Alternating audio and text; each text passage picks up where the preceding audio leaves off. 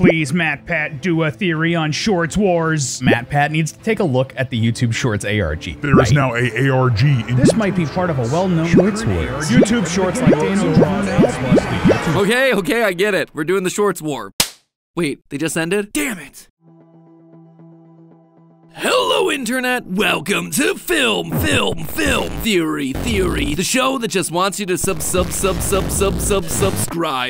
Strange. The overwhelming glitchiness seems to indicate that we're covering an ARG today. And not just any ARG, this one is found right here on the shores of YouTube.com. Specifically, we're talking about the Shorts Wars, an ARG starring a variety of different short-centric channels, including Bundun, Danial Drawings, Joe Kane, Royal Pear, Failure, and the biggest of them all, at least according to subscribership, Jonny raZeR. Now, if you're not familiar with the last one, it's likely that you're familiar with the fallout of his work. Remember a few months ago when everyone suddenly became very invested into Waffle House finding itself a new host? Well, that was the brainchild of Mr. Bad Ideas Jonny raZeR himself. And now he and that crew of other creators are at it again. Or, not really them, rather it's an army of clones replacing them. Regardless, they are up to some new tricks, and it's up to us to figure out what's going on. Obviously, like, after the fact, like, if Matpat makes the video, you'll be able to watch that and you get the gist. But like being there every day where it's like the new videos going up, getting all of that in real time is so cool and like really helps like the theorizing a lot. Like I was saying, it's up to us to come around a bit later in the process to recap what happened, put the pieces together, and then solve what's going on. Thanks guys for recognizing that daily lore drops are really hard for us to cover in real time. Now, if all of this is new to you, then I recommend you go to check out their channels. Links for all of them are down there in the description below, because what this group has created over the past month is one of the most fun uses of YouTube that I've seen happen in a long time. This thing spans over 100 shorts, live streams,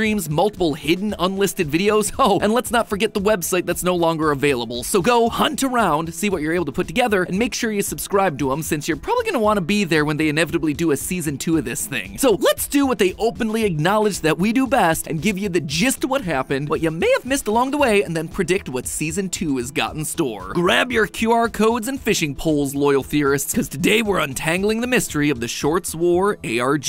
Let's just start back at the beginning, how this whole thing kicked off. The ball got rolling when Jonny raZeR posted a short to his channel that, at first, didn't seem all that out of the ordinary. You got Jonny telling a story in front of a green screen with some Minecraft parkour playing around in the background. Classic short stuff. But then, the video glitches out, with a QR code briefly flashing on screen before returning to normal. Scanning the QR code redirects you to an unlisted video called message.mp4, featuring a masked man with a voice filter. This ominous bad guy goes by a lot of different names across the fan community, but we're gonna be calling him the Boss for this video. And right off the bat, the Boss makes his opinions about YouTube Shorts, and specifically their creators, quite clear. For far too long, these so-called Shorts creators have been poisoning the minds of a generation with this meaningless slop. During this villain monologue, we see 8 channels flash up across the screen. Jonny raZeR, Mogswamp, Royal Pear, Joe Kane, Danial Drawings, Can Splash, Bundun, and Failure. The Boss ends up giving these creators an ultimatum. They need to stop making shorts within the next week, or they will be, quote-unquote, replaced. That right there, that is ominous. Since the ARG started on July 16th, that meant that they only had until July 23rd, 1 week later, to stop. And as it turns out, 2 of the creators, Mogswamp and Can Splash, actually took the message to heart. You guys are all asking me why I stopped making shorts.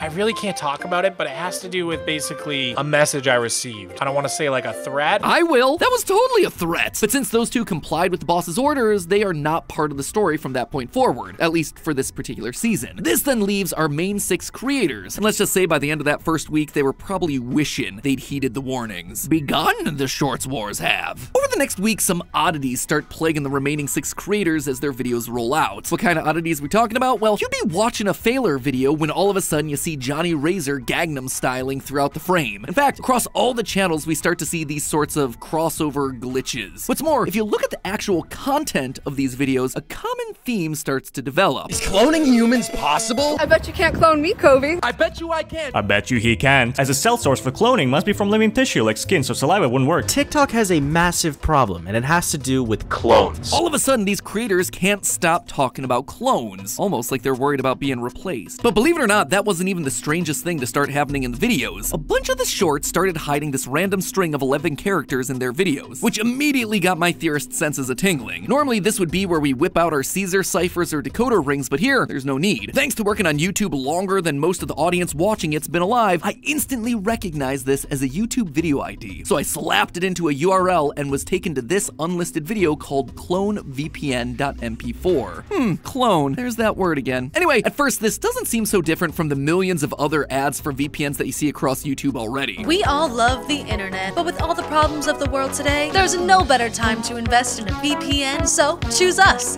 Clone VPN is the VPN of all time. You get it, we get it, we've all seen a billion VPN ad reads at this point. We also get a list of the Clone VPN partners, which features a lot of the people that were expressly called out by the boss. But then we get to this feature right here that truly sets Clone VPN apart. And let me tell you, we're not talking about unlocking international streaming rights that aren't available in your country. And with our disappear reappear feature, you and your favorite digital influencers could suddenly be unreachable and perhaps have a slight but unnoticeable change in behavior or content. Clones disappearing and reappearing, slight but unnoticeable changes? Yeah, the narrative is clearly forming here. The boss is gonna somehow clone and replace these YouTube Shorts creators through Clone VPN. Now the only question is, how? Well, I'm gonna tell you the how in a minute, but before that, I can tell you the how they could have avoided this threat entirely if only the Shorts creators had used the sponsor for today's video, Incogni. Yeah, step aside there, Clone VPN. We've got a real sponsor in the house. Tell me if this one sounds familiar. The other week, I was out at the grocery store stocking up on a gallon-sized jug of Diet Coke, and I signed up for their loyalty card to get a discount. I thought that I could trust the store, and yet, lo and behold, I almost immediately started getting all these spammy emails and scam phone calls. Another time, I was searching up information about Mattel for our Barbie video that we just released, and now all the ads that I see everywhere are Amazon links to Hot Wheels and Ken dolls. This happens because in the United States, it's totally legal for companies to track, collect, and sell your personal data without you knowing anything about it. And it's not just your email and shopping habits that these corporations are getting a hold of. It is a lot of your private information as well. Stuff that you do not want to get out into the public. We're talking your full name, your home address, your phone number, your relatives, aliases, education, employment history, heck, even your social security number. There is no world where they need to know any of that stuff. The good news here is that you have the right to request that these data brokers delete your information. That way you can sleep safe and sound at night knowing that you're not going to get a random phone call at midnight trying to sell you the latest Barbie Malibu dream mansion. The downside to everything though, might take you actual real years to get all your info scrubbed clean. Incogni though can help you with that. While services like VPNs are defensive, trying to keep your info out of the hands of these corporations, Incogni actually goes on the offense. They're going to be your representative and track down the brokers who are actively selling your personal information out there, and then they demand that they leave you alone. Delete your stuff from the system. Your personal information is being bought and sold, and you are getting nothing out of it except a nuisance. It's time to change that, and Incogni is the key to help. Let me tell you, after signing up for their service to test it out for myself, I saw the difference overnight. Gone were all the obnoxious spam emails that I was getting. And as far as phone calls go, I don't get any, spam or otherwise, which is exactly the way it should be. If you want to protect your data today, go to incogni.com/filmtheory and use the code FILMTHEORY to get 60% off an annual Incogni plan. Again, that's incogni.com/FILMTHEORY, and then use the code FILMTHEORY. Or, you know, you could just skip all that hassle and just go down to the top line of the description. Thanks again to Incogni for sponsoring this video and keeping my personal information out of the boss's hands. And now, let's hop back to the Shorts Wars. See, when you're dealing with a malicious AI or evil VPN program, in order for it to harm you or your computer, you need to let it in, so to speak. Viruses operate on vampire rules. They have to be invited in by running a program or clicking a bad link or something. Well, that's exactly what all these Shorts creators did. On July 20th, Royal Pear uploaded a short with another hidden video ID. Here, we see the Shorts creators finding an email in their inbox from Clone VPN, reaching out for a sponsorship deal. They're offered a crisp $20,000 for an ad read, and wanting to secure the bag, they each click a not-so-suspicious link. Nothing can possibly go wrong from that, right? Somehow, this allows the boss to access their computers and use their online identities as a base to clone them. How can we be sure about this? Well, everyone accepts the Clone VPN deal, except for one of them, Joe Kane. Huh? Sponsorship? Clone VPN? No, I don't think so. The only thing I'm ready to promote is Genshin.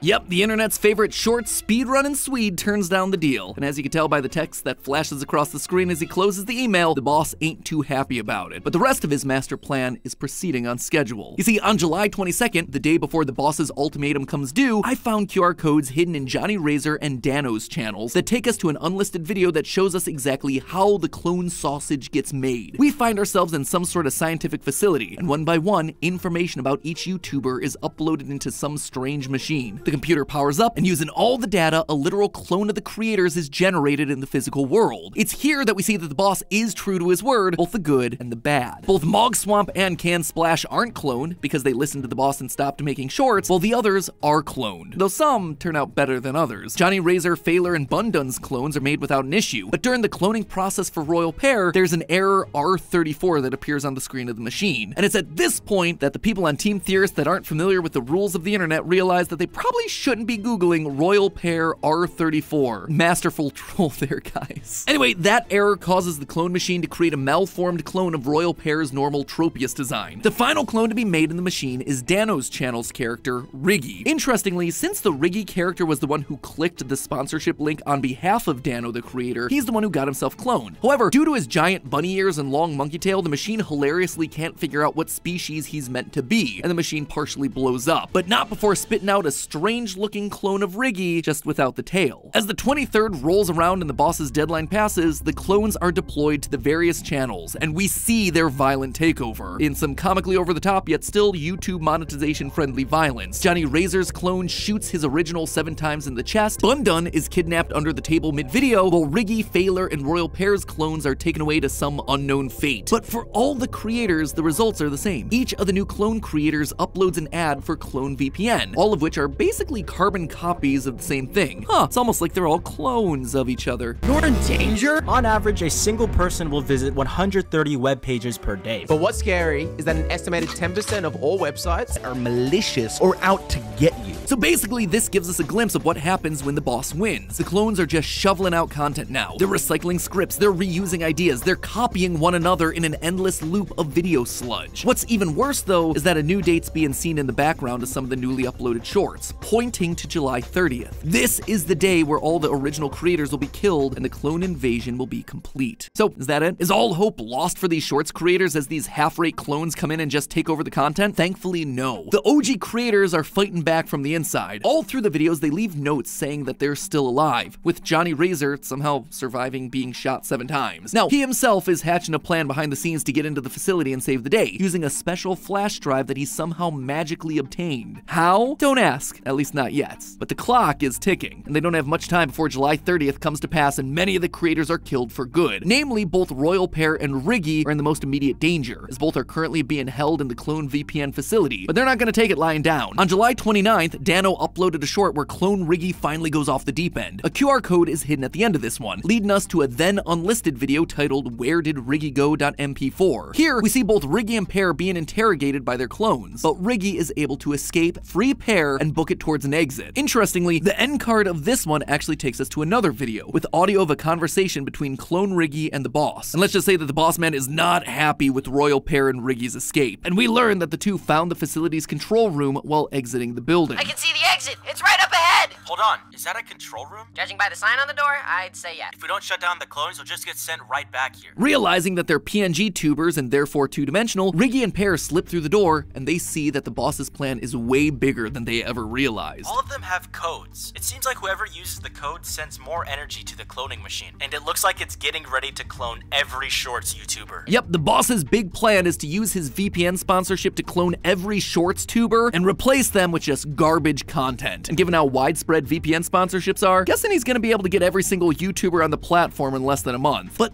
thankfully, there's a way to stop his plan once and for all. If they pull all the codes together and use the energy to overload the machine, they can use that power to create a virus that'll knock out Clone VPN forever. What then is the code? Well, here's where things get really cool. Remember when all the clones did those sponsorship videos back when they first took over? Well, each video ends with a promo code that features 2 to 3 characters, their name, and then a number 1 to 5. Now, I saw this and knew it had to mean something. By removing the creator name names, and then ordering what's left by those numbers at the end, you get this. Now, surprisingly, that isn't a YouTube video ID, even though it's the same length and format. So I assumed that it was some sort of a code or a cipher, but that also didn't work. We just didn't have all the information at the time. This is what that code was for. It was yet another masterful troll, and I gotta admit, this time they definitely got me. But there's a problem. They need someone on the outside to enter the code. Thankfully, they remember that Joe Kane refused the deal and hasn't been captured.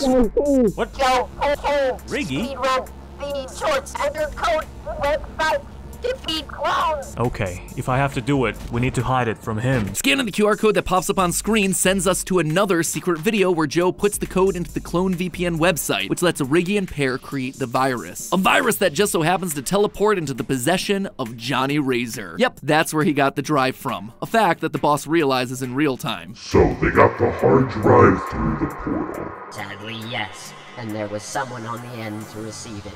That means, A man in the flannel. of course, raZeR.